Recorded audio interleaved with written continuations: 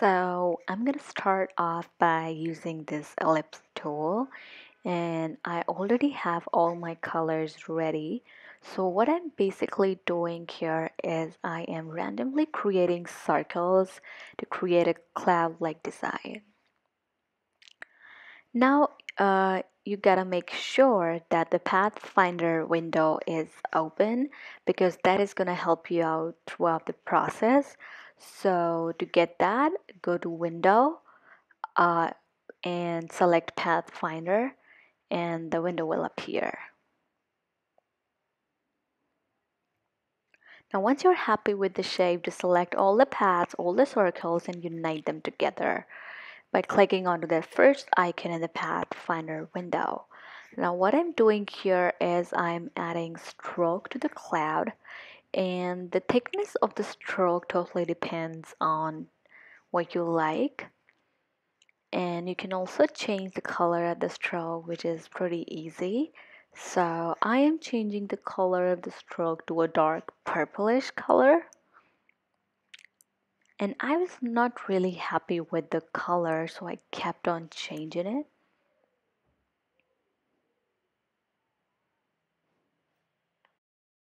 So now I'm gonna add shadows and highlights to the cloud. So for that, what I'm gonna do is I'm gonna select a lighter color of the color that I used in the cloud.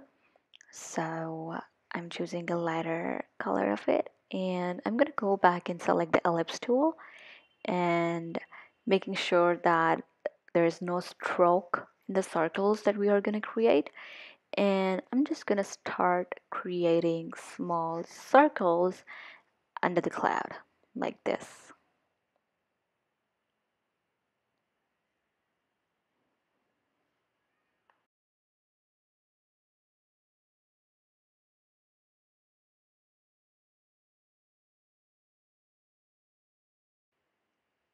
So now I am changing. I was not really happy with the color that I did, so I went ahead and select all the circles and change their color to even a lighter shade of the blue.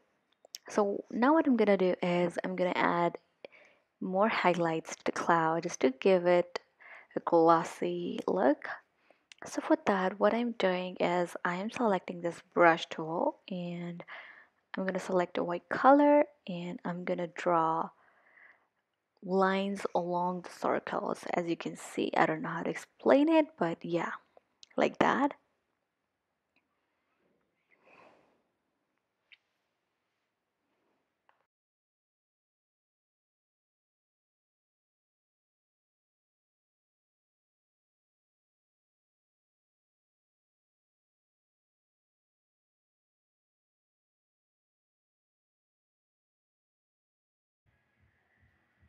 So now I'm picking up this dark purple color from the stroke to create eyes for the clouds. So again, to create the eyes for the cloud, what I'm gonna do is I'm just gonna select the ellipse tool, and I'm just gonna create a small circle like this, and I'm just gonna duplicate it. So press Option and drag it to the right, and it will automatically duplicate the object like that.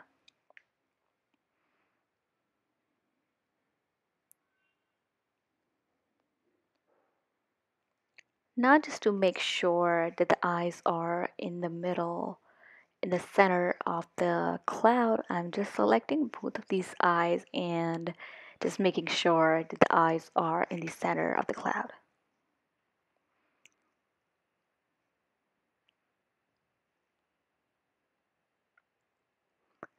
Now I'm going to create a mouth for the cloud. So with that, what I'm doing is I'm just going to create a circle like this.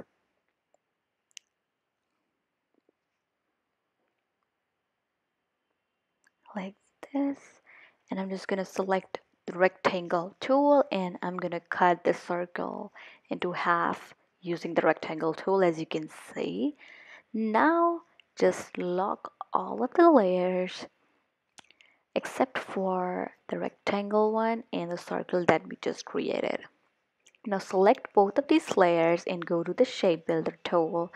Press option and delete the excess part. And here we have a cute mouth.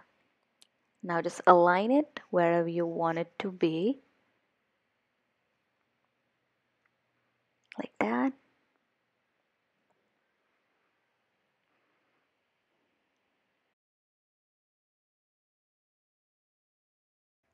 So now I'm gonna create cute blush for the clouds. So with that, I'm choosing a pink color, making sure that the stroke is off. And again, I'm creating a circle using the ellipse tool, duplicating it by holding option and dragging it to the left. And what I'm gonna do is I'm just gonna shift both of these layers underneath the eyes like that. And here we have our cute cloud with cute blush.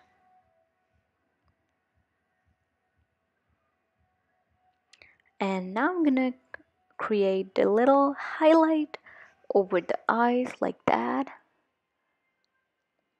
A little circle like that using the brush tool, and I'm just gonna duplicate it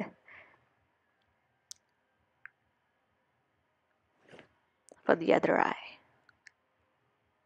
like that. Now that our cloud is ready, this is the time to make the white stroke.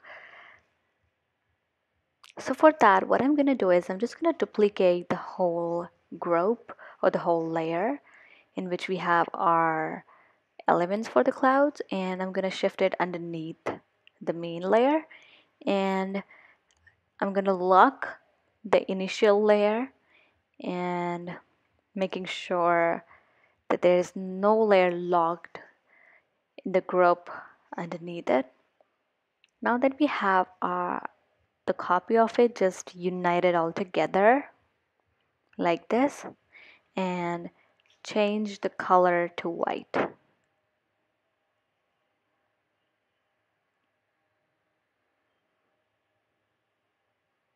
And now just add white stroke to it. Now again, it is up to you how thick you want the stroke to be.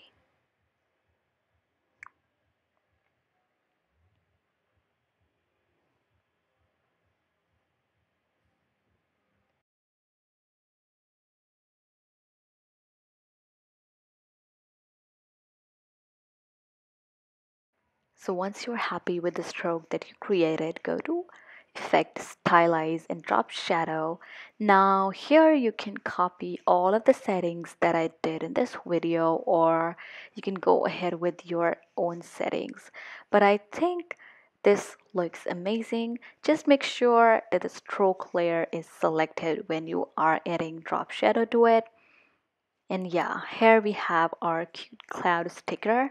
Now I'm gonna create a cute camera sticker, and I'm gonna speed up the whole process because I'm gonna be using the same techniques and the same tools for that too. So I really hope you guys enjoyed this video. Do not forget to subscribe to my channel and give this video a big thumbs up. I'll see you the next time.